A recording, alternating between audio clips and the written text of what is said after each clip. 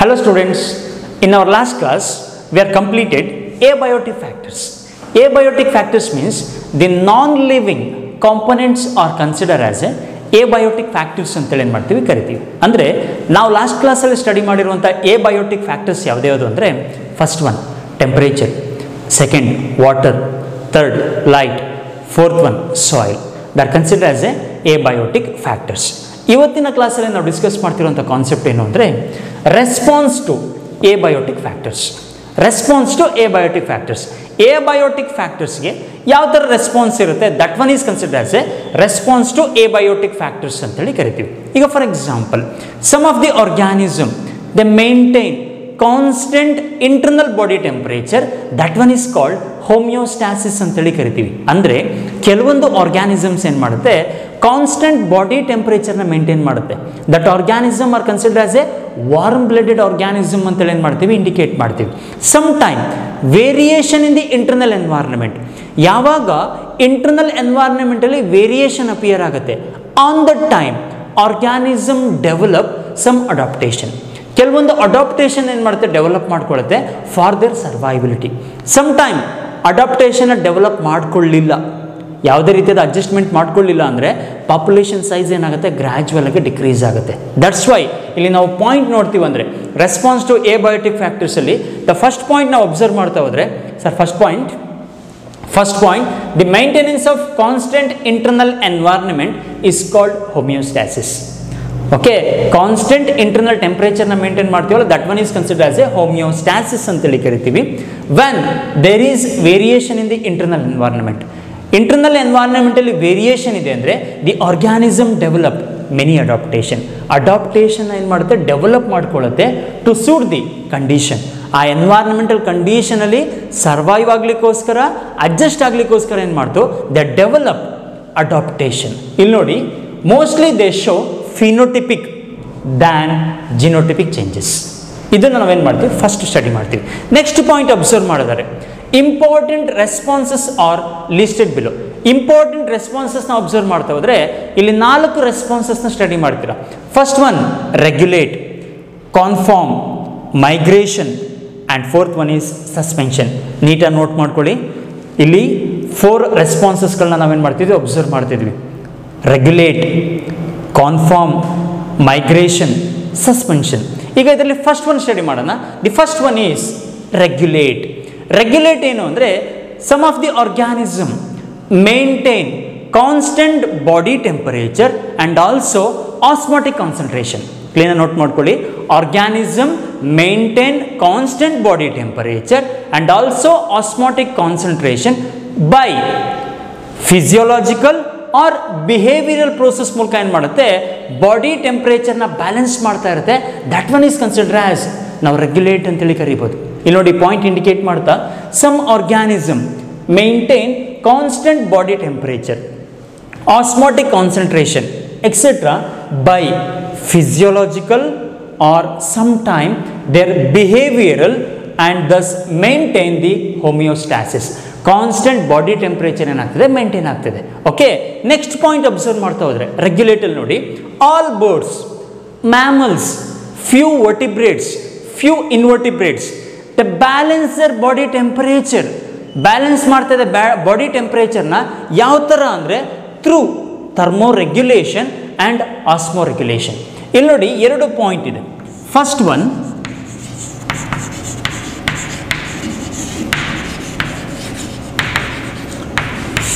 ಥರ್ಮೋರೆಗ್ಯುಲೇಷನ್. ಥರ್ಮೋರೆಗ್ಯುಲೇಷನ್ ಅಂದರೆ ಇಲ್ಲಿ ನೋಡಿ ಫಸ್ಟ್ ಪಾಯಿಂಟ್ ಶುರುವಾಗ್ತಾ, ಹೈಪೋಥಾಲಮಸ್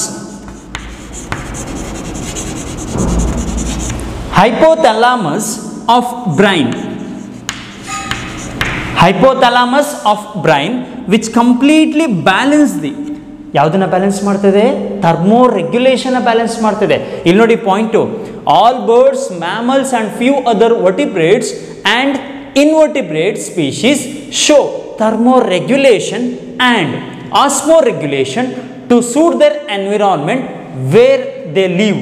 ಇಲ್ಲಿ ಸ್ಪೆಲ್ಲಿಂಗ್ ಮಿಸ್ಟೇಕ್ ಆಗಿದೆ, THEY ಆಗಬೇಕು, they live ಅಂತೇಳಿ ಇಲ್ಲಿ ಪಾಯಿಂಟ್ ಇಂಡಿಕೇಟ್ ಮಾಡಿದ್ವಿ. ಇಲ್ಲಿ ನೋಡಿ ನಾವು ಪಾಯಿಂಟ್ ಇಲ್ಲಿ ನೋಡ್ತಾ ಫಸ್ಟ್ ಥರ್ಮೋರೆಗ್ಯುಲೇಷನ್ ತೊಗೊಂಡಿದ್ದೀವಿ. ಟೋಟಲಿ ಬಾಡಿಲಿ ಎಸ್ಪೆಷಲಿ ಹ್ಯೂಮನ್ ಬೀಯಿಂಗಲ್ಲಿ ಅಥವಾ ಮ್ಯಾಮಲ್ಸಲ್ಲಿ ನೋಡ್ತಾ ಹೋದರೆ ಥರ್ಮೋರೆಗ್ಯುಲೇಷನ್ is completely balanced by hypothalamus of the brain ಏನು ಮಾಡ್ತದೆ, ಬ್ಯಾಲೆನ್ಸ್ ಮಾಡ್ತದೆ. ಯಾವ ಥರ ಅಂದರೆ the hypothalamus first it sense the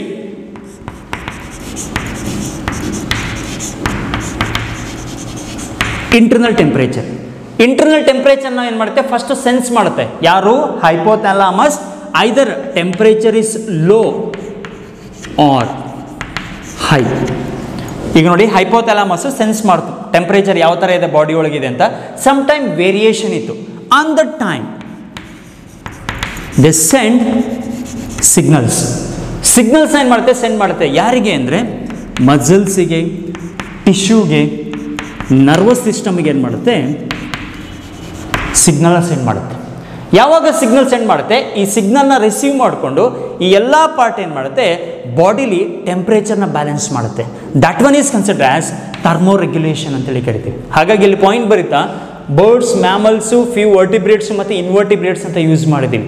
ಇವ್ರೇನು ಮಾಡ್ತಿದ್ದಾರೆ ಅಂದರೆ ಥರ್ಮೋರೆಗ್ಯುಲೇಷನ್ ಪ್ರೋಸೆಸ್ ಮೂಲಕ ಬಾಡಿ ಟೆಂಪ್ರೇಚರ್ನ ಬ್ಯಾಲೆನ್ಸ್ ಮಾಡ್ಕೊತಾರೆ. ಒಂದು ಥಿಂಗ್ ಆಯಿತು. ಹೇಗಾಗ್ತಿದೆ ನೋಡಿ, ನಮ್ಮ ಬಾಡಿಲಿ ಥರ್ಮೋರೆಗ್ಯುಲೇಷನ್ನ ಬ್ಯಾಲೆನ್ಸ್ ಮಾಡುವಂಥ ಕೆಪಾಸಿಟಿ ಹೈಪೋಥಾಲಮಸ್. ಓಕೆ, ಅದೇ ಥರ ಸೆಕೆಂಡ್ ಇನ್ನೊಂದಿದೆ, ಅದರಲ್ಲಿ ಆಸ್ಮೋರೆಗ್ಯುಲೇಷನ್ ಅಂತ ಹಾಕೊಂಡಿದ್ದೀವಿ.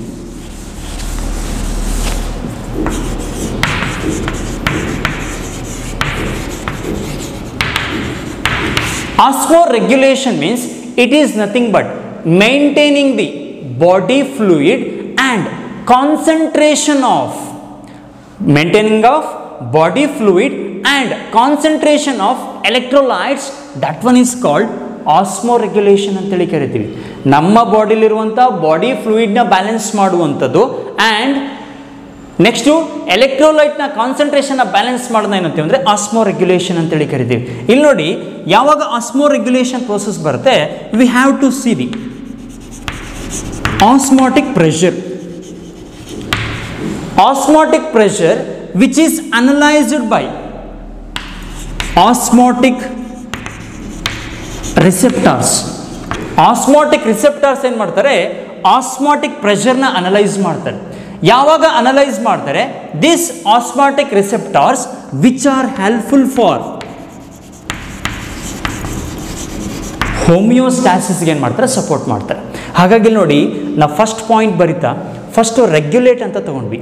ಈ ರೆಗ್ಯುಲೇಟಲ್ಲಿ ನೋಡಿ, some of the organism maintain there constant body temperature and osmotic concentration. ಯಾವ ಥರ ಅಂದರೆ it may be through the ಫಿಸಿಯೋಲಜಿಕಲ್ process are some time behavioural process ಮೂಲಕ ಏನಾಗುತ್ತೆ, ಬ್ಯಾಲೆನ್ಸ್ ಮಾಡ್ತಾ ಇದೆ.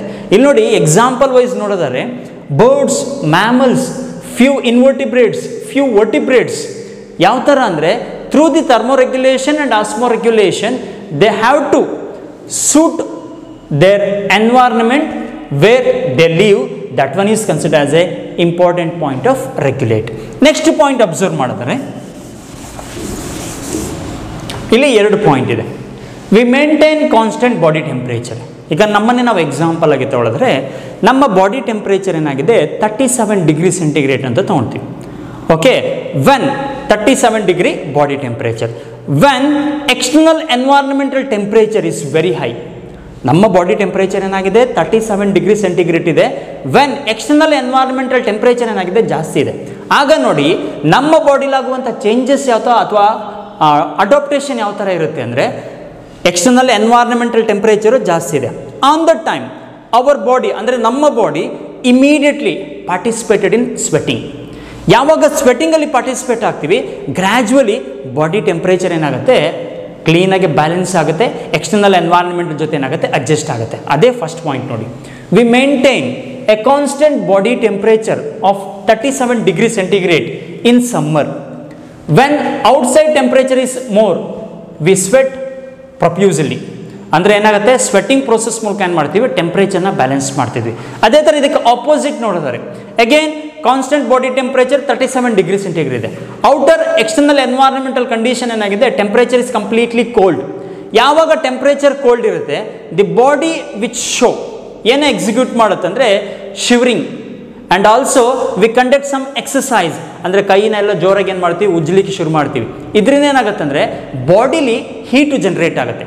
ಯಾವಾಗ ಹೀಟ್ ಜನರೇಟ್ ಆಗುತ್ತೆ ಟೆಂಪ್ರೇಚರ್ ಏನಾಯಿತು ಬ್ಯಾಲೆನ್ಸ್ ಆಯಿತು. ಇಲ್ಲಿ ನೋಡಿ ಇದು ನಮ್ಮಲ್ಲಿ ಡೆವಲಪ್ ಆಗಿರುವಂಥ ಅಡಾಪ್ಟೇಷನ್ ಅಂತೇಳಿ ಕರಿಬೋದು.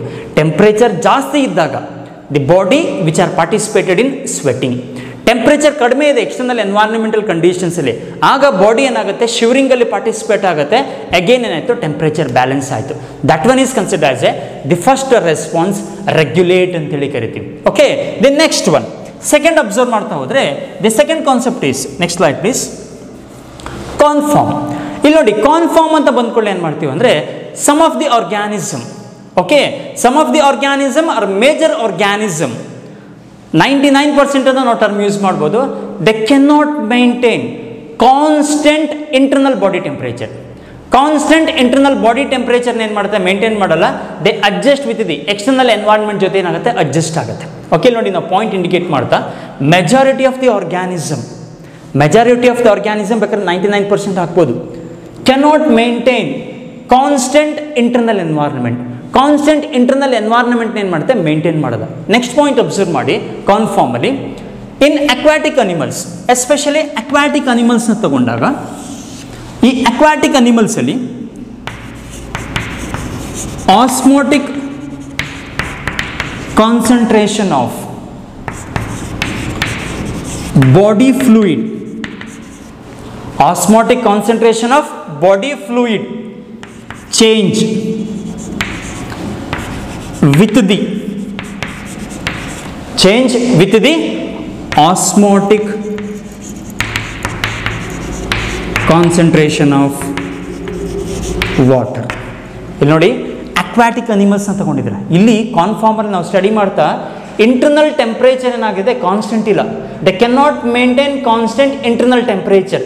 Aquatic animals ತಗೊಳ್ಳಿದರೆ osmotic concentration of body fluid change with osmotic concentration of water. ಇಲ್ಲಿ ಆಸ್ಮೋಟಿಕ್ ಕಾನ್ಸಂಟ್ರೇಷನ್ ಬ್ಯಾಲೆನ್ಸ್ ಆಗ್ತಿಲ್ಲ, ಹಾಗಾಗಿ ಏನಾಗುತ್ತೆ ದೆ simply ಕಾನ್ಫಾರ್ಮ್ with the external condition. ಅಂದರೆ ಎಕ್ಸ್ಟರ್ನಲ್ ಎನ್ವೈರನ್ಮೆಂಟಲ್ಲಿ ಯಾವ ಥರ ಕಂಡೀಷನ್ಸ್ ಇದೆ ಟೆಂಪ್ರೇಚರು ಅದಕ್ಕೆ ತಕ್ಕಂಗೆ ಏನಾಗುತ್ತೆ ಅಡ್ಜಸ್ಟ್ ಆಗುತ್ತೆ. ಹಾಗಾಗಿ ಪಾಯಿಂಟ್ ಯೂಸ್ ಮಾಡ್ತಾ simply ಕಾನ್ಫಾರ್ಮ್ to the external conditions. ಏನು ಎಕ್ಸ್ಟರ್ನಲ್ ಎನ್ವೈರನ್ಮೆಂಟಲ್ ಕಂಡೀಷನ್ ಇದೆ ಅದಕ್ಕೆ ತಕ್ಕಂಗೆ ಏನು ಮಾಡುತ್ತೆ ತನ್ನ body ಟೆಂಪ್ರೇಚರ್ನ change ಮಾಡ್ಕೊಳ್ಳುತ್ತೆ. That one is called ಕಾನ್ಫಾರ್ಮ್ ಅಂತೇಳಿ ಕರಿತೀವಿ. ಇಲ್ಲಿ ನೋಡಿ ಫಸ್ಟ್ ಪಾಯಿಂಟ್ ಯಾವಾಗಲೂ ನೆನ್ಪಿಟ್ಕೊಳ್ಳಿ, majority of the organism cannot maintain internal body temperature. Especially ನಾವು ಇಲ್ಲಿ ನೋಡ್ತಾ ಅಕ್ವಾಟಿಕ್ ಅನಿಮಲ್ಸ್ ನೋಡಿದ್ವಿ. ನೆಕ್ಸ್ಟ್ ಪಾಯಿಂಟ್ ನೋಡ್ತಾ ಇಲ್ಲಿ 2 ಪಾಯಿಂಟ್ ಇದೆ ನೆಕ್ಸ್ಟ್ ಸ್ಲೈಡಲ್ಲಿ. ಆ 2 ಪಾಯಿಂಟ್ ಯಾವುದು ಅಂದರೆ ಥರ್ಮೋ ರೆಗ್ಯುಲೇಷನ್ ಅಂತ. ಫಸ್ಟ್ ನಾವು ಥರ್ಮೋ ರೆಗ್ಯುಲೇಷನ್ ಅಂತ ಕಾನ್ಸೆಪ್ಟ್ ನೋಡಿದ್ವಿ. ಬಾಡಿಲಿ ಥರ್ಮೋ ರೆಗ್ಯುಲೇಷನ್ನ ಬ್ಯಾಲೆನ್ಸ್ ಮಾಡ್ತಿರೋದು ಯಾರು ಅಂದರೆ hypothalamus, part of the brain. Okay, ಸಿಗ್ನಲ್ಗಳನ್ನ send ಮಾಡಿ ಎಗೇನ್ ಏನು ಮಾಡ್ತಿದೆ ಥರ್ಮೋ ರೆಗ್ಯುಲೇಷನ್ನ ಬ್ಯಾಲೆನ್ಸ್ ಮಾಡ್ತಿದೆ. ಹಾಗಾದ್ರೆ ನೀವು ಕ್ವಶನ್ ಕೇಳ್ಬೋದು, ಸರ್ ಇಲ್ಲಿ ಬ್ಯಾಲೆನ್ಸ್ ಮಾಡ್ಬೋದಲ್ಲ ಥರ್ಮೋ ರೆಗ್ಯುಲೇಷನ್ ಅಂತ. ಸಮ್ ಆಫ್ ದಿ ಆರ್ಗ್ಯಾನಿಸಮ್ ನಾವು ಅಬ್ಸರ್ವ್ ಮಾಡ್ತಾ ಹೋದಾಗ ಆರ್ಗ್ಯಾನಿಸಮ್ಗೆ ಏನಾಗುತ್ತೆ ಥರ್ಮೋ ರೆಗ್ಯುಲೇಷನ್ ಈಸ್ ಎನರ್ಜಿಟಿಕಲಿ ಎಕ್ಸ್ಪೆನ್ಸಿವ್. ಎನರ್ಜಿಟಿಕಲಿ ಏನಾಗುತ್ತೆ ಎಕ್ಸ್ಪೆನ್ಸಿವ್ ಆಗಿದೆ. ಯಾಕಂದರೆ ಥರ್ಮೋ ರೆಗ್ಯುಲೇಷನ್ ಆಗಬೇಕಂದ್ರೆ ಇಟ್ ರಿಕ್ವೈರ್ ಎನರ್ಜಿ. ಯಾಕಂದರೆ ಕೆಲವೊಂದು ಆರ್ಗ್ಯಾನಿಸಮ್ಗೆ ಏನಾಗುತ್ತೆ ಇದು ತುಂಬ ಎಕ್ಸ್ಪೆನ್ಸಿವ್ ಆಗುತ್ತೆ, ಹಾಗಾಗಿ ಫಾಲೋ ಅಪ್ ಮಾಡ್ತಿರಲ್ಲ. ಇಲ್ಲಿ ಹಾಗಾಗಿ ನಾವು ಇಂಟರ್ನಲ್ ಟೆಂಪ್ರೇಚರ್ ಏನಾಗ್ತಿದೆ ಚೇಂಜಸ್ ಆಗ್ತಿದೆ. ಇಲ್ಲಿ ನೋಡಿ first point, thermo regulation is ಎನರ್ಜಿಟಿಕಲಿ expensive for many organism. Many ಆರ್ಗ್ಯಾನಿಸಮ್ಗೆ ಏನಾಗಿದೆ ಥರ್ಮೋ ರೆಗ್ಯುಲೇಷನ್ನು ತುಂಬ ಎಕ್ಸ್ಪೆನ್ಸಿವ್ ಆಗಿದೆ, ಎನರ್ಜಿಟಿಕಲಿ ಎಕ್ಸ್ಪೆನ್ಸಿವ್ ಆಗಿದೆ. ಹಾಗಾಗಿ ಏನು ಮಾಡ್ತಿದೆ ದೆ cannot maintain constant internal temperature. ಒಂದು ಪಾಯಿಂಟ್ ಆಯಿತು. ಸೆಕೆಂಡ್ ಪಾಯಿಂಟ್ ಇಲ್ಲಿ ನೋಡಿ, in small birds like ಶ್ರೀವ್ಸ್ and humming birds heat loss and heat gain is based on their surface area. For example, ಈಗ ಸ್ಮಾಲ್ ಆರ್ಗ್ಯಾನಿಸಮ್ ಇದೆ. ಈ small organism which are present in a large surface area. Small organism which are present in the large surface ಏರಿಯಾದಲ್ಲಿ present ಇದೆ ಅಂತ ಮಾಡಿ. ಇಲ್ಲಿ ನೋಡಿ ಆರ್ಗ್ಯಾನಿಸಮು small ಇದೆ. ಆ ಸ್ಮಾಲ್ ಆರ್ಗ್ಯಾನಿಸಮ್ ಎಲ್ಲಿ ಪ್ರೆಸೆಂಟ್ ಇದೆ ಅಂದರೆ ಲಾರ್ಜ್ ಸರ್ಫೇಸ್ ಏರಿಯಾದಲ್ಲಿ ಪ್ರೆಸೆಂಟ್ ಇದೆ. ಯಾವಾಗ ಲಾರ್ಜ್ ಸರ್ಫೇಸ್ ಏರಿಯಾದಲ್ಲಿ ಪ್ರೆಸೆಂಟ್ ಇದೆ, ಲಾರ್ಜ್ ಸರ್ಫೇಸ್ ಏರಿಯಾದ ಟೆಂಪ್ರೇಚರ್ ಅಥವಾ ಕೋಲ್ಡ್ ಕಂಡೀಷನ್ ಪ್ರೆಸೆಂಟ್ ಇತ್ತು ಅಂದರೆ ಇದರಲ್ಲಿ ಭಾಳ ಬೇಗ ಏನಾಗುತ್ತೆ ಹೀಟ್ ಲಾಸ್ ಆಗುತ್ತೆ. ಎಲ್ಲಿ ಏನು ಸ್ಮಾಲ್ ಆರ್ಗ್ಯಾನಿಸಮ್ ಇದೆ ಇದರಲ್ಲಿ ಹೀಟ್ ಲಾಸ್ ಅಂದರೆ ಬಾಡಿಯ ಹೀಟ್ ಲಾಸ್ ಏನಾಗುತ್ತೆ ಭಾಳ ಫಾಸ್ಟರ್ ರೇಟಲ್ಲಿ ಏನಾಗುತ್ತೆ ಅಬ್ಸರ್ವ್ ಆಗುತ್ತೆ. That's why the smaller animal rarely found in the polar region. ನೀವು ಪೋಲಾರ್ ರೀಜನ್ ಅಬ್ಸರ್ವ್ ಮಾಡ್ತಾ ಹೋದರೆ ಅಲ್ಲಿ ಸ್ಮಾಲರ್ ಅನಿಮಲ್ಸ್ಗಳ ನಂಬರ್ಸ್ ಏನಾಗುತ್ತೆ ತುಂಬ ಕಡಿಮೆ ಇರುತ್ತೆ, ಹೀಟ್ನ ಬ್ಯಾಲೆನ್ಸ್ ಮಾಡೋಕ್ಕಾಗಲ್ಲ. ದಟ್ಸ್ ವೈ ಇಲ್ಲಿ ನೋಡಿ ಪಾಯಿಂಟ್ ಹೇಳ್ತಾ, in small birds like ಸ್ಟ್ರೀವ್ಸ್ and humming birds heat loss or heat gain is based on the surface area. ಆ ಹೀಟ್ ಲಾಸ್ ಆಗಿರ್ಬೋದು, ಹೀಟ್ ಗೈನ್ ಆಗಿರ್ಬೋದು, ಇದಿಷ್ಟು ಯಾವುದ್ರ ಮೇಲೆ ಡಿಪೆಂಡ್ ಆಗಿರುತ್ತೆ ಅಂದರೆ ಸರ್ಫೇಸ್ ಏರಿಯಾದ ಮೇಲೆ ಏನಾಗಿರುತ್ತೆ, ಡಿಪೆಂಡ್ ಆಗಿರುತ್ತೆ. This is about the second one, that is the ಕಾನ್ಫಾರ್ಮ್. The next one, the next slide observe ಮಾಡ್ತಾ ಹೋದರೆ, the next one is migration. Migration ಅಂತ ನೋಡಿಕೊಳ್ಳೆ ಆಲ್ಮೋಸ್ಟ್ ತುಂಬ ಜನ ಗೊತ್ತಿದೆ. The moment of N animals from one place to the another place, that one is called migration ಅಂತೇಳಿ ಒಂದು simple statement ಕೊಡ್ತೀರ. ಇಲ್ಲಿ ನೋಡಿ, ನಾವು ಮೈಗ್ರೇಷನ್ ಅಂತ ಹಾಕ್ತೀವಿ ಅಂದರೆ organism R animals are birds which move from one place to the another place. ಯಾವಾಗ ಎರಡು ಪ್ಲೇಸ್ ಇದೆ, ಫಾರ್ ಎಕ್ಸಾಂಪಲ್ ಇದು ಫಸ್ಟ್ ಪ್ಲೇಸ್, ಇದು ಸೆಕೆಂಡ್ ಪ್ಲೇಸ್. ಓಕೆ, ಫಸ್ಟ್ ಪ್ಲೇಸಲ್ಲಿ ಯಾವಾಗ ಸ್ಟ್ರೆಸ್ಫುಲ್ ಎನ್ವೈರನ್ಮೆಂಟಲ್ ಕಂಡೀಷನ್ ಕ್ರಿಯೇಟ್ ಆಗುತ್ತೆ, ಅಂದರೆ ತಾನು ಬದುಕಲಿಕ್ಕೆ ತುಂಬ ಕಷ್ಟ ಆಗ್ತಿದೆ ಅಂತ ಅನಿಸ್ದಾಗ ಏನಾಗುತ್ತೆ, ಅಥವಾ ಸ್ಟ್ರೆಸ್ಫುಲ್ ಎನ್ವೈರನ್ಮೆಂಟಲ್ ಕಂಡೀಷನ್ ಕ್ರಿಯೇಟ್ ಆಗುತ್ತೆ, that organism R animal move towards the, ಎಲ್ಲಿ ಹಾಸ್ಪಿಟ್ಯಾಲಿಟಿ ಚೆನ್ನಾಗಿದೆ ಆ ಜಾಗಕ್ಕೆ ಏನಾಗುತ್ತೆ, ಮೂವ್ ಆಗುತ್ತೆ. ಓಕೆ, ಅಗೇನ್ ಇಲ್ಲಿ ಸ್ಟ್ರೆಸ್ಫುಲ್ ಕಂಡೀಷನ್ ಯಾವಾಗ ಕಡಿಮೆ ಆಗುತ್ತೆ, they come back to there original position. That one is called migration ಅಂತೇಳಿ ಕರಿತೀವಿ. ಇಲ್ಲಿ ನೋಡಿ ಪಾಯಿಂಟ್ ಬರೀತಾ, it involves moment of animals temporarily from stressful habitat to more hospitable area. ಎಲ್ಲಿ ಎನ್ವೈರನ್ಮೆಂಟಲ್ ಕಂಡೀಷನ್ ಚೆನ್ನಾಗಿದೆ ಅಲ್ಲಿಗೆ ಮೂವ್ ಆಗ್ತಿದೆ, and return when stressful period is over, that one is called migration ಅಂತೇಳಿ ಕರಿತೀವಿ. ಇದು ನಾವು ತುಂಬ ಅನಿಮಲ್ಸ್ಗಳಲ್ಲಿ, ಬರ್ಡ್ಸ್ಗಳಲ್ಲಿ ಅಬ್ಸರ್ವ್ ಮಾಡ್ತೀವಿ. ಫಾರ್ ಎಕ್ಸಾಂಪಲ್, ಯಾವುದೋ ಒಂದು ಜಾಗದಲ್ಲಿ ಅನಿಮಲ್ಸ್ಗಳಿದೆ, ಅಲ್ಲಿ ಎನ್ವೈರನ್ಮೆಂಟಲ್ ಕಂಡೀಷನು ಸರಿ ಆಗ್ತಿಲ್ಲ, ಆಗೇನಾಗುತ್ತೆ, ಆ ಜಾಗನ ಬಿಟ್ಟು ಬೇರೆ ಕಡೆಗೆ ಹೋಗುತ್ತೆ, ಅಲ್ಲಿ ಲೈಫ್ನ ಲೀಡ್ ಮಾಡ್ತಾ ಇರುತ್ತೆ, ಬಟ್ ಅಬ್ಸರ್ವ್ ಮಾಡ್ತಿರುತ್ತೆ ಇಲ್ಲಿ ಎನ್ವೈರನ್ಮೆಂಟಲ್ ಕಂಡೀಷನ್ ಹೇಗಿದೆ ಅಂತ. ಅಗೇನ್ ಇಲ್ಲಿ ನಾರ್ಮಲ್ ಎನ್ವೈರನ್ಮೆಂಟಲ್ ಕಂಡೀಷನ್ ಕ್ರಿಯೇಟ್ ಆಯಿತು ಅಂದರೆ ತನ್ನ ಒರಿಜಿನಲ್ ಜಾಗಕ್ಕೆ ಮತ್ತೆ ವಾಪಸ್ ಬರುತ್ತೆ. That one is called migration ಅಂತೇಳಿ ಕರಿತೀವಿ. ಮೈಗ್ರೇಷನ್ಗೆ ಫಸ್ಟ್ ಎಕ್ಸಾಂಪಲ್ ತಗೊಳಿದ್ರೆ ಇಲ್ಲಿ ನೋಡಿ ಹಾಕಿದ್ವಿ, ಈ ಬರ್ಡ್ ಫೋಟೋ ಕಾಣಿಸ್ತಿದೆಯಲ್ಲ, ಇದನ್ನು ಆರ್ಕಿಟಿಕ್ ಟರ್ನ್ ಅಂತೇಳಿ ಕರಿತೀವಿ. ಇದ್ರದ್ದು ಯಾವ ಥರ ಅಂದರೆ rhythmic migration moment. Rhythmic migration moment ಅಂತೇಳಿ ಕರಿತೀವಿ. ಫ್ರಮ್ ಎಲ್ಲಿಂದ ಅಂದರೆ ಇಲ್ಲಿ ನೋಡಿ, the most common example is the migration which involve rhythmic moments of birds Arctic turn. ಇಲ್ಲಿ ಕಾಣಿಸ್ತಿದೆಯಲ್ಲ, ಈ ಬರ್ಡ್ ಯಾವುದು ಅಂದರೆ ಆರ್ಕಿಟಿಕ್ ಟರ್ನ್. ಇದ್ರದ್ದು ಸ್ಪೆಷಾಲಿಟಿ ನೋಡಿ, from Arctic region to Antarctic region, Arctic region to Antarctic region, and Antarctic region to Arctic ರೀಜನ್ಗೆ ಏನಾಗುತ್ತೆ, migration ಆಗುತ್ತೆ. Totally ತನ್ನ life ಟೈಮಲ್ಲಿ 2.4 ಮಿಲಿಯನ್ಸ್ ಕಿಲೋಮೀಟರ್ ಏನಾಗುತ್ತೆ, ಮೈಗ್ರೇಟ್ ಆಗುತ್ತೆ.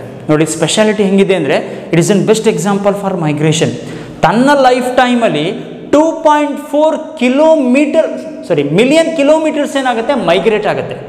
ಓಕೆ, ಎಲ್ಲಿಂದ ಅಂದರೆ from Arctic to the Antarctic region, and Antarctic regions to the Arctic ರೀಜನ್ಸ್ಗೆ ಏನಾಗುತ್ತೆ, migrate ಆಗ್ತಾ ಇರುತ್ತೆ. That is the speciality of, ಯಾವುದ್ರ ನಾವು ಸ್ಪೆಷಾಲಿಟಿ ಅಬ್ಸರ್ವ್ ಮಾಡ್ತೀವಿ ಅಂದರೆ ಆರ್ಕಿಟಿಕ್ ಟರ್ನಿಂದ ನಾವೇನು ಮಾಡ್ತೀವಿ, ಸ್ಪೆಷಾಲಿಟಿನ ಅಬ್ಸರ್ವ್ ಮಾಡ್ತೀವಿ.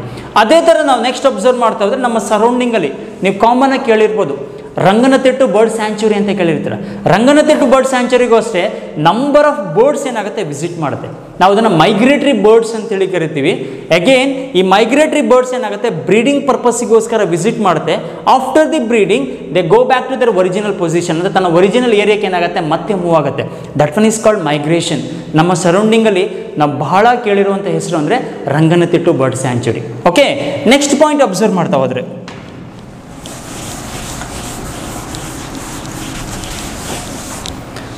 ಇಲ್ಲಿ ಕಾಣಿಸ್ತಿದೆಯಲ್ಲ, ಇಲ್ಲಿ ನೋಡಿ point. Every year the famous ಕೆಲೋಡೋ national park in Rajasthan, ರಾಜಸ್ಥಾನದಲ್ಲಿರುವಂಥ one of the great national park, ಕೆಲೋಡೋ national park host thousands of migratory birds. Thousands of migratory birds ಏನಾಗುತ್ತೆ, ಇಲ್ಲಿ ನೋಡಿ, coming from Siberia and other extremely cold ನದರನ್ regions ಏನಾಗುತ್ತೆ, ರಾಜಸ್ಥಾನಿನ ಈ national ಪಾರ್ಕಿಗೆ ಬಂದು visit ಮಾಡುತ್ತೆ. ರಾಜಸ್ಥಾನಿನ national ಪಾರ್ಕಿಗೆ visit ಮಾಡುತ್ತೆ. That one is an example for migration. Around 250 species R visited to the national park. 250 different species of birds ಏನಾಗುತ್ತೆ national ಪಾರ್ಕಿಗೆ visit ಮಾಡ್ತಿದೆ. Again ಆ ಬರ್ಡ್ಸ್ಗಳು ಎಲ್ಲಿಂದ ಬರ್ತಾ ಇದೆ ಅಂದರೆ from Siberia and other extremely cold northern regions ಏನಾಗ್ತದೆ migratory ಬರ್ಡ್ಗಳು visit ಮಾಡ್ತದೆ. ನಾವೊಂದು ಸಿಂಪಲ್ ಕ್ಯಾಲ್ಕುಲೇಷನ್ ಮಾಡ್ತಾ ಹೋದರೆ ಅರೌಂಡ್ 250 ಸ್ಪೀಶೀಸ್ ಏನಾಗ್ತದೆ ವಿಸಿಟ್ ಮಾಡ್ತದೆ. This is the third response, that is migration. The fourth concept is suspension.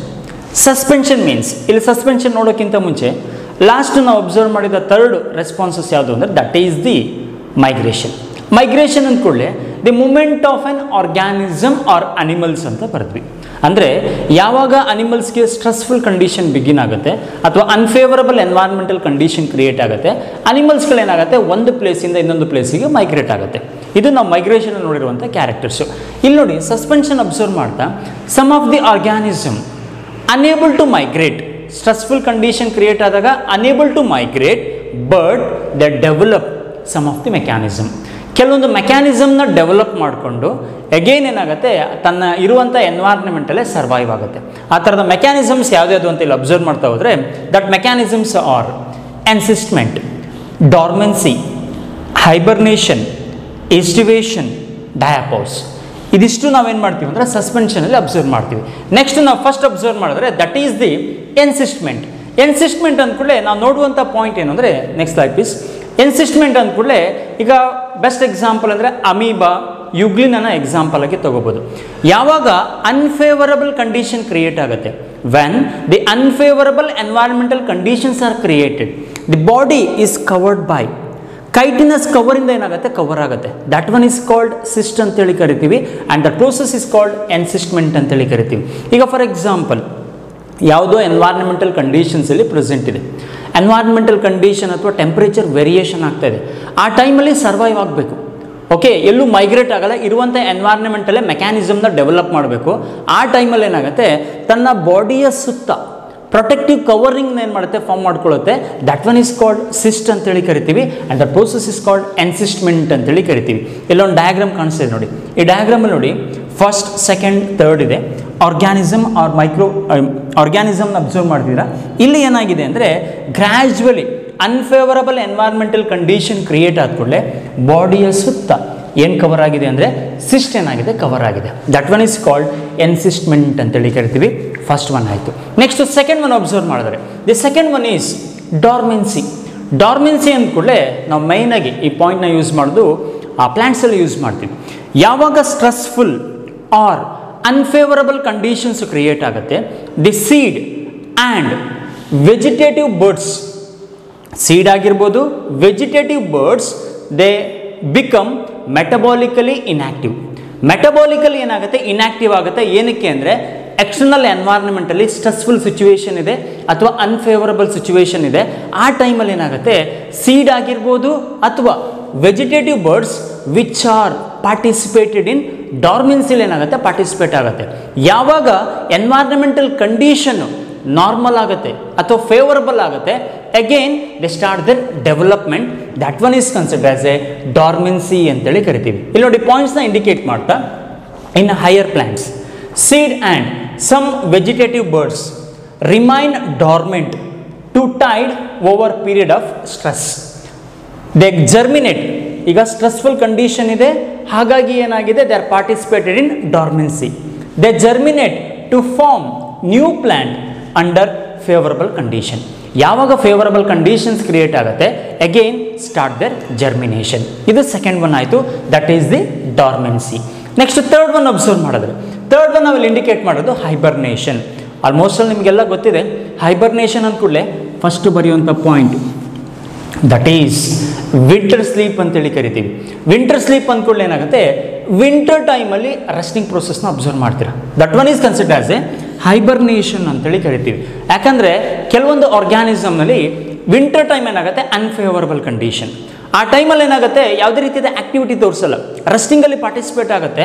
That one is considered as A hibernation ಅಂತೇಳಿ ಕರಿತೀವಿ. Okay, ಯಾವ್ಯಾವ ಆರ್ಗ್ಯಾನಿಸಮನ್ನು ಅಬ್ಸರ್ವ್ ಮಾಡ್ಬೋದು ಅಂದರೆ cold blooded animals like amphibians and reptiles and some warm-blooded animals like bear, bats, ground squirrel, etc. Which are participate in the hibernation. ಸಣ್ಣದಾಗಿ example ನೋಡ್ತೀವಿ ಅಂದರೆ ಇದಿಷ್ಟು ಎಕ್ಸಾಂಪಲ್ನ ನಾವೇನು ಮಾಡ್ತೀವಿ ಅಬ್ಸರ್ವ್ ಮಾಡ್ತೀವಿ. ಏನಕ್ಕೆ ಹೈಬರ್ನೇಷನಲ್ಲೇ ಪಾರ್ಟಿಸಿಪೇಟ್ ಆಗ್ತದೆ ಇವೆಲ್ಲ ಆರ್ಗ್ಯಾನಿಸಮ್ ಅಂದರೆ under hibernation the body temperature, metabolic rate and energy requirements R greatly reduced. ಇವೆಲ್ಲ ಕಂಟೆಂಟ್ಸ್ ಏನಾಗಿರುತ್ತೆ, ರೆಡ್ಯೂಸ್ ಆಗಿರುತ್ತೆ. That's why organism which are participated in hibernation ಪ್ರೊಸೆಸ್ಸಲ್ಲಿ ಏನಾಗುತ್ತೆ, ಪಾರ್ಟಿಸಿಪೇಟ್ ಆಗುತ್ತೆ. ಓಕೆ, ಇದು ನಾವು ಅಬ್ಸರ್ವ್ ಮಾಡ್ತಿರೋದು ನೆಕ್ಸ್ಟ್ ಟೈಪ್. ಅಂದರೆ ಸಿಂಪಲ್ಲಾಗಿ ಒಂದು term ನೆನಪಿಟ್ಕೊಳ್ಳಿ, hibernation ಅಂದ್ಕೂಡಲೇ that one is considered as winter sleep ಅಂತೇಳಿ ಕರಿತೀವಿ. This are the best example. Okay, ಇದು ಥರ್ಡ್ ಟೈಪ್ ಆಯಿತು. ನೆಕ್ಸ್ಟ್ ಫೋರ್ತ್ ಟೈಪ್ ಯಾವುದು ಅಂದರೆ ದಟ್ ಈಸ್ ಈಸ್ಟಿವೇಷನ್. ಈಸ್ಟಿವೇಷನ್ ಅಂದ್ಕೂಡಲೇ ಅಗೇನ್ ನಿಮಗೆ ಗೊತ್ತಿದೆ point, summer sleep. ಈಸ್ಟಿವೇಷನ್ means summer sleep. ಏನಕ್ಕೆ ಸಮ್ಮರ್ ಟೈಮಲ್ಲೇ ರೆಸ್ಟ್ ಮಾಡ್ತಿದೆ ಅಂದರೆ ಯಾವಾಗ ಸಮ್ಮರ್ ಬಿಗಿನ್ ಆಗುತ್ತೆ, ಆ ಸಮ್ಮರ್ ಬಿಗಿನ್ ಆದ ಕೂಡಲೇ ಆರ್ಗ್ಯಾನಿಸಮು ಎಸ್ಪೆಷಲಿ ನೋಡಿ ಇಲ್ಲಿ ಪಾಯಿಂಟ್ ಇದೆ, summer month to avoid summer related ಪ್ರಾಬ್ಲಮ್ಗಳಿಂದ escape ಆಗಲಿಕ್ಕೋಸ್ಕರ organism which are participated in resting process. Summer ಟೈಮಲ್ಲಿ ಏನಾಗುತ್ತೆ, ರೆಸ್ಟಿಂಗ್ ಪ್ರೋಸೆಸ್ಸಲ್ಲಿ ಪಾರ್ಟಿಸಿಪೇಟ್ ಆಗುತ್ತೆ. ಏನಕ್ಕೋಸ್ಕರ ಅಂದರೆ to avoid summer related problems like heat and ಡೆಸಿಕೇಷನ್. Summer ಟೈಮಲ್ಲಿ ಹೀಟ್ ಜಾಸ್ತಿ ಇರುತ್ತೆ, ಕೆಲವೊಂದು ಆರ್ಗ್ಯಾನಿಸಮ್ಗೆ ಅದನ್ನು ಟಾಲರೇಟ್ ಮಾಡೋಕ್ಕಾಗಲ್ಲ. ಹಾಗಾಗಿ ಏನು ಮಾಡುತ್ತೆ, ಆರ್ಗ್ಯಾನಿಸಮು ಸಮ್ಮರ್ ಟೈಮಲ್ಲಿ ರೆಸ್ಟಿಂಗಲ್ಲಿ ಪಾರ್ಟಿಸಿಪೇಟ್ ಆಗುತ್ತೆ. That organisms are considered as A summer ಸ್ಲೀಪ್ಡ್ organism R that process is called ಈಸ್ಟಿವೇಷನ್ ಅಂತೇಳಿ ಕರಿತೀವಿ. ಈಸ್ಟಿವೇಷನ್ನ ನಾವು ಕಾಮನ್ ಆಗಿ ಅಬ್ಸರ್ವ್ ಮಾಡೋದು ಇನ್ ಸಮ್ ಸ್ನೇಲ್ಸ್ ಆ್ಯಂಡ್ ಫಿಶಸಲ್ಲಿ ನಾವೇನು ಮಾಡ್ತೀವಿ, ಅಬ್ಸರ್ವ್ ಮಾಡ್ತೀವಿ. ಇದು ಫೋರ್ತ್ ಒನ್ ಆಯಿತು, that is the ಈಸ್ಟಿವೇಷನ್. Next fifth one observe ಮಾಡ್ತಾ ಹೋದರೆ the fifth one is ಡಯಾಪೌಸ್. Okay, ಇಲ್ಲಿ ನೋಡಿ ನಿಮಗೊಂದು ಫೋಟೋಗ್ರಫಿ ಕಾಣಿಸ್ತಾ ಇದೆ, ಡಯಾಪೌಸ್ನ ಇಂಡಿಕೇಟ್ ಮಾಡುವಂಥ ಒಂದು ಫೋಟೋಗ್ರಫಿ. ಡಯಾಪೌಸ್ ಅಂದ ಕೂಡಲೇ ನಾವು ಎಸ್ಪೆಷಲಿ ಎಲ್ಲ ಆರ್ಗ್ಯಾನಿಸಮಲ್ಲಿ ಅಬ್ಸರ್ವ್ ಮಾಡ್ತಾ ಡೆವಲಪ್ಮೆಂಟ್ ಪ್ರೋಸೆಸ್ ಇರುತ್ತೆ. ಈ ಕೆಲವೊಂದು ಆರ್ಗ್ಯಾನಿಸಮಲ್ಲಿ ಅಬ್ಸರ್ವ್ ಮಾಡ್ತಾ ಏನಾಗುತ್ತೆ, ಯಾವಾಗ ಡೆವಲಪ್ಮೆಂಟ್ ಬಿಗಿನ್ ಆಗ್ತಾಯಿದೆ ಆ ಟೈಮಲ್ಲಿ ಏನಾರ ಅನ್ಫೇವರಬಲ್ ಕಂಡೀಷನ್ ಕ್ರಿಯೇಟ್ ಆಯಿತು, ಆ ಟೈಮಲ್ಲಿ ಆರ್ಗ್ಯಾನಿಸಮ್ ಏನಾಗುತ್ತೆ, ಡಿಲೇ ಇನ್ ದಿ ಡೆವಲಪ್ಮೆಂಟ್, ತನ್ನ ಡೆವಲಪ್ಮೆಂಟ್ನ ಏನು ಮಾಡುತ್ತೆ, delay ಮಾಡ್ಕೊಳ್ಳುತ್ತೆ. Okay, delay in the development during adverse environmental condition. Okay, ತನ್ನ ಡೆವಲಪ್ಮೆಂಟ್ನ ಡಿಲೇ ಮಾಡ್ಕೊಂಡಿರುತ್ತೆ. ಏನಕ್ಕೋಸ್ಕರ ಅಂದರೆ because of the unfavourable environmental condition. ಇಲ್ಲಿ ನೋಡಿ ಈ ಫೋಟೋಗ್ರಫಿ ಇಂಡಿಕೇಟ್ ಮಾಡಿದೆ, ಸೀರೀಸ್ ಆಫ್ ಡೆವಲಪ್ಮೆಂಟ್ ಹೋಗ್ತಾ ಇದೆ. ಅಗೇನ್ ಫೈನಲಿ ಹ್ಯಾಚಿಂಗ್ ಆದ ಕೂಡಲೇ ಇಂಡಿವಿಜುವಲ್ ಫಾರ್ಮ್ ಆಗಬೇಕು. ಬಟ್ ಏನಾಗಿದೆ, ಇಲ್ಲಿ ನೋಡಿ ಎರಡು ಫ್ಲೋ ಚಾರ್ಟಲ್ಲಿ ಎರಡು ಆ್ಯರೋ ಮಾರ್ಕ್ ಇದೆ. ಒಂದು ಆ್ಯರೋ ಮಾರ್ಕ್ ಏನಾಗ್ತಿದೆ ಅಂದರೆ ಫೇವರಬಲ್ ಎನ್ವೈರನ್ಮೆಂಟಲ್ ಕಂಡೀಷನ್ ಇದೆ, they are directly developed into next individual ಆಗಿ ಡೆವಲಪ್ ಆಗ್ತದೆ. ಬಟ್ ಇಲ್ಲಿ ನೋಡಿ ಯಾವಾಗ ಅನ್ಫೇವರಬಲ್ ಎನ್ವೈರನ್ಮೆಂಟಲ್ ಕಂಡೀಷನ್ ಕ್ರಿಯೇಟ್ ಆಯಿತು, ದೇ ಡಿಲೇ ದರ್ ಡೆವಲಪ್ಮೆಂಟ್ನ ಏನು ಮಾಡಿದೆ, ಡಿಲೇ ಮಾಡ್ಕೊಂಡಿದೆ. ಯಾವಾಗ ಫೇವರಬಲ್ ಎನ್ವೈರನ್ಮೆಂಟಲ್ ಕಂಡೀಷನ್ ಕ್ರಿಯೇಟ್ ಆಗುತ್ತೆ, ದೇ ಫರ್ದರ್ ಡೆವಲಪ್ಮೆಂಟ್ ಏನಾಗುತ್ತೆ, ಬಿಗಿನ್ ಆಗುತ್ತೆ. ಏನಕ್ಕೆ ಅಂದರೆ ಈ ಪ್ರೋಸೆಸ್ ನಾವು ಇಲ್ಲಿ ಅಬ್ಸರ್ವ್ ಮಾಡ್ತಾ ಅನ್ಫೇವರಬಲ್ ಎನ್ವೈರನ್ಮೆಂಟಲ್ ಕಂಡೀಷನ್ಸ್ ಇದ್ದಾಗ ಆರ್ಗ್ಯಾನಿಸಮ್ ಏನು ಮಾಡ್ತಿದೆ, ತನ್ನ ಡೆವಲಪ್ಮೆಂಟ್ನ ಡಿಲೇ ಮಾಡ್ತಾ ಇದೆ. ಯಾವಾಗ ಫೇವರಬಲ್ ಎನ್ವೈರನ್ಮೆಂಟಲ್ ಕಂಡೀಷನ್ ಕ್ರಿಯೇಟ್ ಆಗುತ್ತೆ, ಅಗೇನ್ ಏನಾಗುತ್ತೆ, ತನ್ನ ಡೆವಲಪ್ಮೆಂಟ್ನ ಕಂಟಿನ್ಯೂ ಮಾಡ್ಕೊಂಡು ಹೋಗುತ್ತೆ. That one is considered as A ಡಯಾಪೌಸ್ ಅಂತೇಳಿ ಕರಿತೀವಿ. ಹಾಗಾಗಿ ಪಾಯಿಂಟ್ ಬರೀತಾ, delay in the development during adverse environmental condition, one point. Second point, many zooplanktons undergo a stage of suspended development in unfavorable conditions is called diapause ಅಂತೇಳಿ ಕರಿತೀವಿ. ಇದು 5ನೇ type ಆಯಿತು. ನಾವೀಗ ಸ್ಟಡಿ ಮಾಡ್ತಿದ್ದು ಕಾನ್ಸೆಪ್ಟ್ ಯಾವುದು ಅಂತ, ದಟ್ ಈಸ್ ದಿ ಸಸ್ಪೆನ್ಷನ್. ಸಸ್ಪೆನ್ಷನಲ್ಲಿ ನಾವು 5 types ನೋಡಿದ್ವಿ. ಫಸ್ಟ್ ಒನ್ ಅಥವಾ 5 ಮೆಕ್ಯಾನಿಸಮ್ ಅಡ್ಜಸ್ಟ್ಮೆಂಟಿಗೋಸ್ಕರ ಫಸ್ಟ್ ಒನ್ ನಾವು ನೋಡಿದ್ದು ಯಾವುದು ಅಂದರೆ it is N very important thing, ಎನ್ಸಿಸ್ಟ್ಮೆಂಟ್. Second one dormancy, hibernation, ಈಸ್ಟಿವೇಷನ್, and last one is the ಡಯಾಪೌಸ್. Okay, totally ನಾವು ಈ ಕಾನ್ಸೆಪ್ಟಲ್ಲಿ ಇವತ್ತು ಡಿಸ್ಕಸ್ ಮಾಡಿರುವಂಥ ಥಿಂಗ್ಸ್ ಏನೇನು ಅಂದರೆ ರೆಸ್ಪಾನ್ಸ್ ಟು ಎಬಯೋಟಿಕ್ ಫ್ಯಾಕ್ಟರ್ಸ್. ನಿಮ್ಗೆ ಆಲ್ರೆಡಿ ಐಡಿಯಾ ಇದೆ, ಎಬಯೋಟಿಕ್ ಫ್ಯಾಕ್ಟರ್ಸ್ ಅಂದರೆ ನಾನ್ ಲಿವಿಂಗ್ ಫ್ಯಾಕ್ಟರ್ಸ್ ಅಂತೇಳಿ ಕರಿತೀವಿ. ಓಕೆ, ಈ ನಾನ್ ಲಿವಿಂಗ್ ಫ್ಯಾಕ್ಟರ್ಸ್ ಅಂದ ಕೂಡಲೇ ನಿಮ್ಮ ಹತ್ರ ಲೀಸ್ಟ್ ಇದೆ, temperature, soil, water, light R the ಎಬಯೋಟಿಕ್ factors. Again ಇದರಲ್ಲಿ ನಾವು ಸ್ಟಡಿ ಮಾಡಿದ್ದೇನು ಅಂದರೆ ರೆಸ್ಪಾನ್ಸ್ ಟು ಎಬಯೋಟಿಕ್ ಫ್ಯಾಕ್ಟರ್ಸ್. ಯಾವ್ಯಾವ ಥರದ ರೆಸ್ಪಾನ್ಸಸ್ ಅಬ್ಸರ್ವ್ ಮಾಡಿದ್ವಿ ಅಂದರೆ ಫಸ್ಟ್ ಒನ್ನು ನಾವು ರೆಗ್ಯುಲೇಟ್ ಅಂತ ನೋಡಿದ್ವಿ, second one ಕಾನ್ಫಾರ್ಮ್, third one migration, and fourth one suspension. Okay.